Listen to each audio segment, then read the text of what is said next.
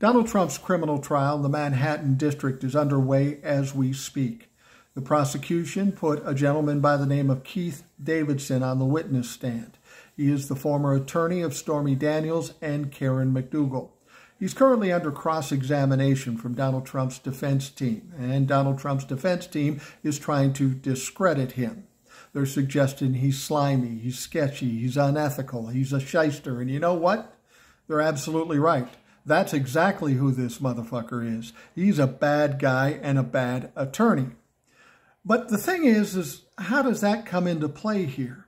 I mean, this almost proves the prosecution's point.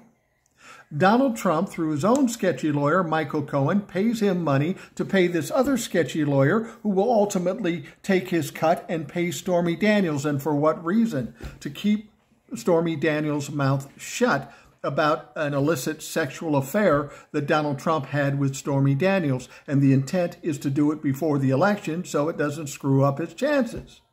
I mean, whether this guy is sketchy or not really doesn't make a difference. The fact that he is sketchy even makes it more culpable for Donald Trump to be involved in this fucking mess.